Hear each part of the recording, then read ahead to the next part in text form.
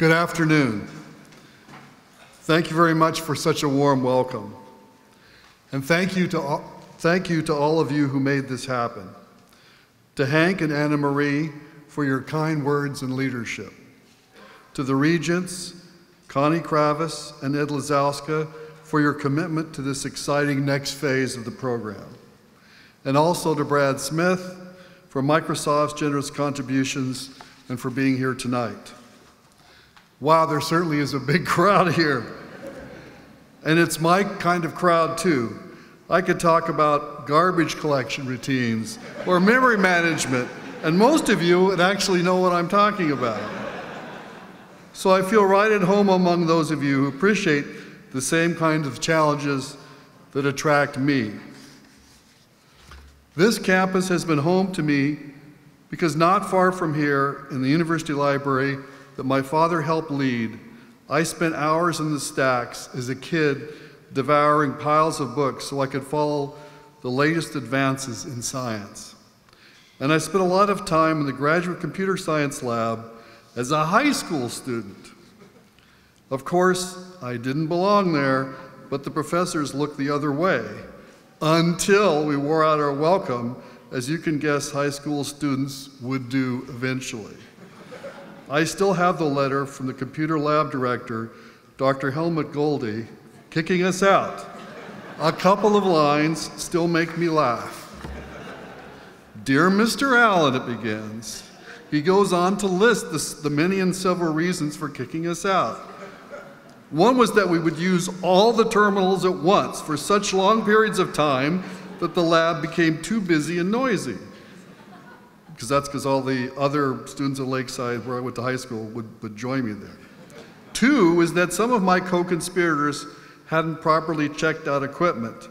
And the third and truly great offense still gets me. Earlier this week, the letter reads, you removed the acoustic coupler from Dr. Hunt's office without authorization. It's true, guilty as charged. Since no one was using it, we'd taken it home so we could keep working off campus. And here's the punchline. He said we'd taken it, quote, without leaving even a note. Such behavior is intolerable in any environment.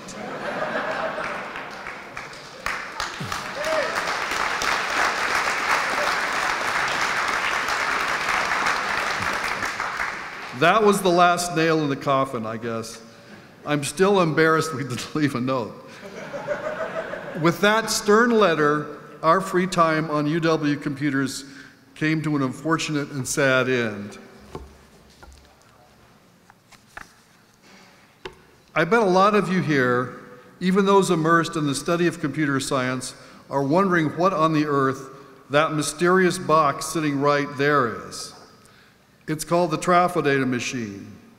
Bill Gates and I handled the software side of it, but the machine was built here on campus by a UW student named Paul Gilbert, a partner Bill Gates and I recruited into our high school business venture.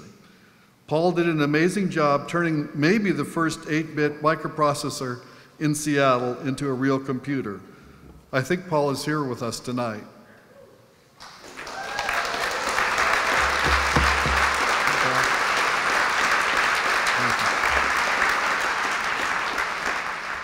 The idea was simple enough.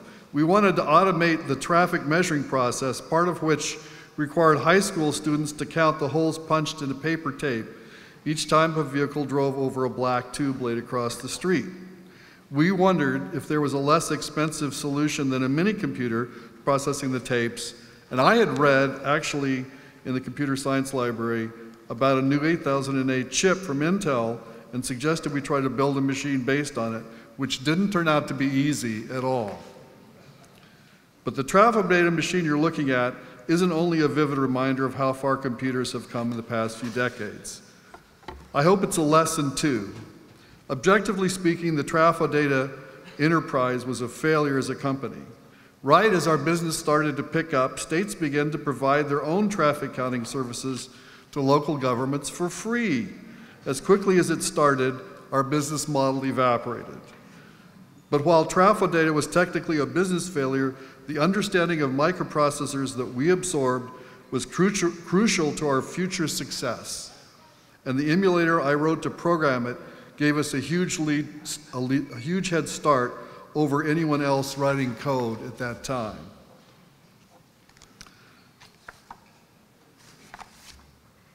During my time on campus, when I wasn't taking advantage of unused computer time on a professor's account, I was reading everything I could find in the computer science library in the old computer center down the hill. It's a key part of my approach to try and literally stuff my head with everything I can learn about a subject that fascinates me. If it hadn't been for our Trafo data venture, and if it hadn't been for all that time spent on UW computers, you could definitely argue that Microsoft might not have happened. I hope the lesson here is that there are few true dead ends in technology and entrepreneurship. Sometimes taking a false step in one direction positions you to push ahead in another one. And relentlessly absorbing the latest in technology can prepare you for that new path towards success. Here we are now in this magnificent building with construction started just across the street to substantially expand this new school. To think that when we were building the Trafo data machine, there wasn't even a computer science department here at all. And now this department is one of the best in the nation, with this next phase of expansion expected to elevate the school into one of the nation's top 5 computer science programs. Congratulations to everyone here on such extraordinary progress to the top.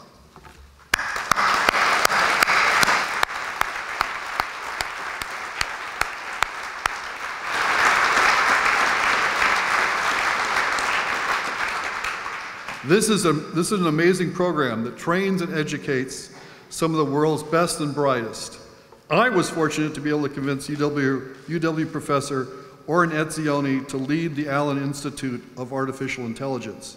He and his team are doing tremendous work in Fremont, which leads me to my concluding thoughts. What's next? You can't talk about computer science and artificial intelligence without thinking about the impact progress there will have on some jobs.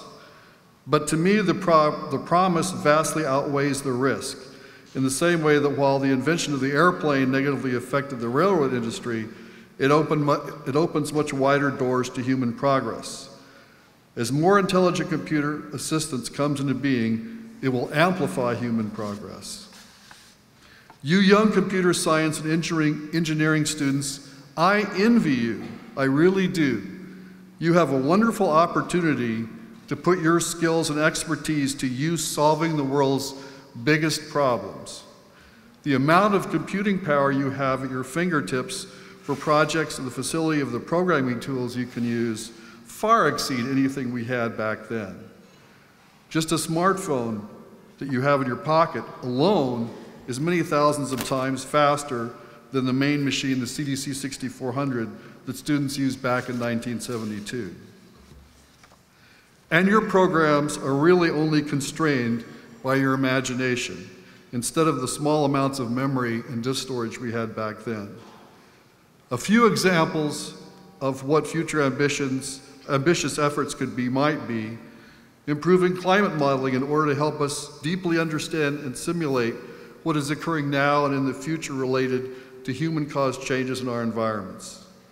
Designing ever more intelligent vehicles that make our roads safer by preventing accidents, reducing congestion, and helping reduce carbon emissions.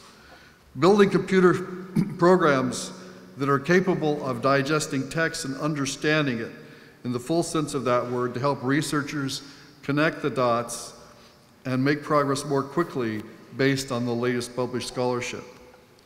Or building models of biological systems from immune cells to the basic cells in the body that will give us insights into normal and disease states. Another area is advancing the state of robotics to create real helpmates for our aging populations and evolving workplaces. We truly are entering a golden age of innovation in computer science, with new techniques such as deep learning at our disposal and collaboration among different disciplines, opening up new ways to build ever more innovative projects. And I want to honor you for your place at the forefront of this golden age. I look forward to watching the new Paul G. Allen School of Computer Science and Engineering continue to make profound contributions both in the field and to the world. I look ahead with anticipation to the advances that will continue to flow from this school, advances that I hope will drive technology forward and change the world for the better. In fact, don't sign up for anything less. The world needs you to be bold and fearless. The belief in an audacious idea compelled us to start Microsoft. I hope you will keep in mind that if you're ever accused of being overly invested in your ideas, it may very well be a sign that you're on the right track.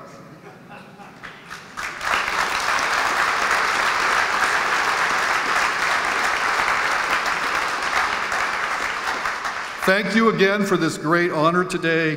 Thank you very much. Thank you very much.